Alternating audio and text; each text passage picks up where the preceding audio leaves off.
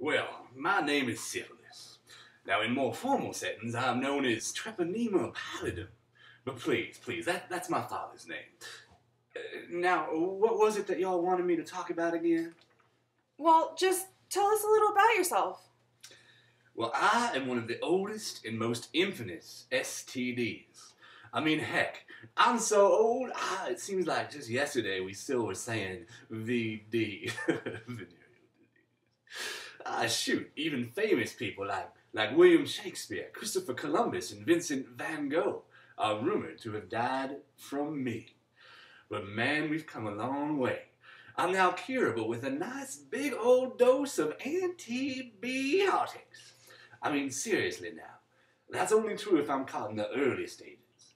If left too long, I've been known to cause permanent damage to the nervous system, the heart, other organs, and even death. Like my buddies Bill, Chris, and Vinny that I mentioned earlier. How are you spread? I am spread through bodily fluids like seminal fluid, vaginal secretions, and blood, and also sometimes skin-to-skin contact if someone has an open sore. But generally I'm stealthy, and oftentimes don't have any symptoms. In the early stages, people might get some painless, wet, open sores on the genitals, anus, or in the mouth. The next stage is marked by a rash that usually appears on the palm of the hands or the soles of the feet.